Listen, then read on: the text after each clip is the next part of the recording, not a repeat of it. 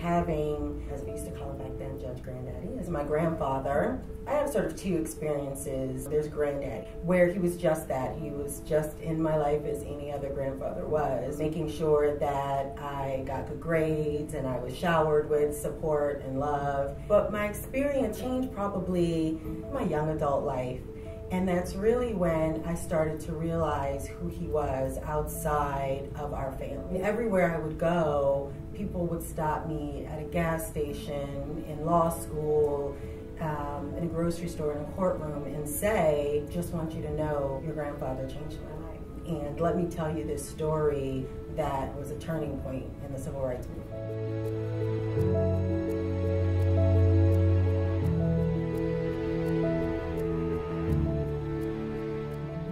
I have seen him in so many different incarnations. Charlie was the consummate political person in the city of New Orleans. He knew so many, he was around so much, and he was able to communicate to people who were running for office how to get elected.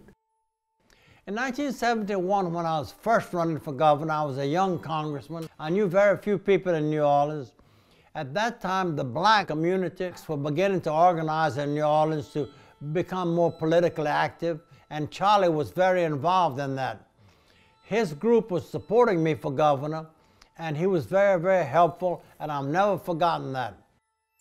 Brave man. When you get on a bench, you got a lot of people out there that want you to put everybody in jail, and he would always consistently use the middle ground to make sure that the person before him was treated fairly. Absolutely fearless in his approach to doing those things that he thinks are the right things to do. Totally committed to New Orleans. Anybody who has ever talked to him knows that his family came from the Lafitte housing development, and many of the people that he had to work with in the criminal justice system, he either knew them or he knew somebody in their family because they came from that neighborhood. And you hear people say all the time, oh, they don't forget where they came from. He truly never forgets where he came from. It shaped the kind of person he is, and being the kind of lawyer that he was, and certainly being the kind of judge that he was. When he would come into my courtroom, he always had the same two words for me: little brother, little brother. That's his thing, little brother. Little brother this, little brother that. Over the years, I've tried to emulate what he did for me and taking an interest in younger lawyers. My very first big case, my very first big trial, Charlie tried it with me and we won. And so it's been happy days ever since. 6 o'clock one morning, Charlie knocked on my door. Little brother, I thought you were going to law school. If you really want to go, I'll get you in Southern tomorrow. The next morning, and we drove to Baton Rouge. End of the day, I was in law school. He did it for me, he did it for a few other people. Charlie changed my life. The day that I met Mr. Elloie, he hired me to come and work in his law office. And my life changed that day. A couple of years later, he ran for judge. People just warmed up right away. Judge Elloie was running against a very well-financed opponent, and he didn't have much money in his campaign. But I've never seen a campaign with so many volunteers, so many people willing to help somebody. And it was all because of who he was and the way he treated so many people in the community. How much loved he is in this community is hard to describe. But the best way I would describe it is that when Charlie ran for judgeship, 98,000 people voted for him. The night that he won the election, and during his so-called victory speech, I heard him say that he would administer justice, but that he would temper it with compassion. And God knows he kept his word. Charlie had then an innate ability to, and for lack of a better way of putting it, be in their shoes, to actually be where they were in life and to understand it from a perspective.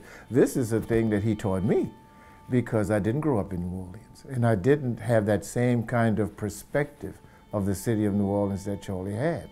He could use the court not to harm them, not to punish them for punishment's sake, but he could use the court to help them. Because I had a background similar to some of those people, I was involved very much in the drug court. His punishment for minor violations or non-compliance never was severe, but it was always instructive. When he came on a bench, it was the prosecutors used to have a large influence on a court. They passed bills that had minimum sentences, and all of that took away the discretion of a judge. So if a judge wanted to be fair and be human about this thing, he would have to use some judgment calls in order to give this person a fair trial, and he had that ability to do that. I was criticized by the Times-Picayune, just like he was criticized by the Times-Picayune in the news media. And irrespective of what they want to print you in the Times-Picayune or they're going to put you on Channel 6 News, you got to do what's right. And Charlie did that, and I guess Charlie reinforced me a lot on doing that. Charlie Elloie was a visionary, a trailblazer when it came to criminal justice reform.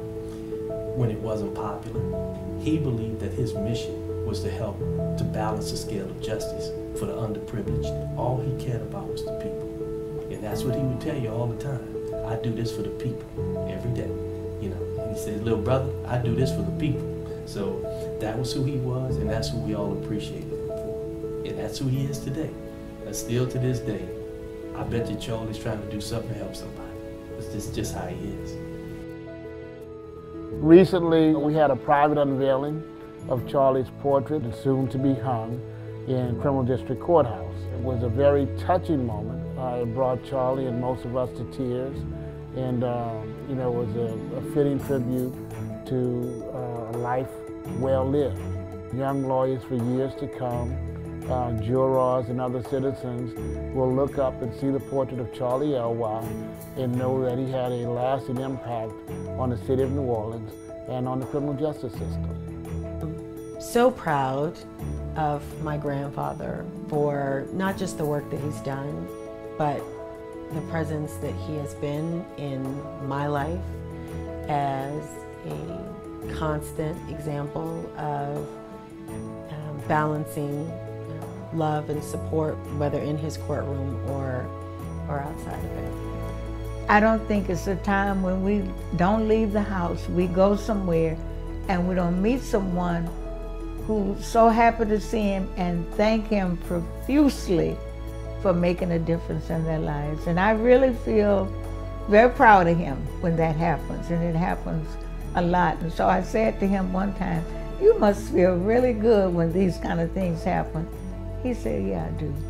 But you couldn't help but feel good when when you turn around so many times and people are thanking you for making a difference in their lives, and that's what I feel proudest of him.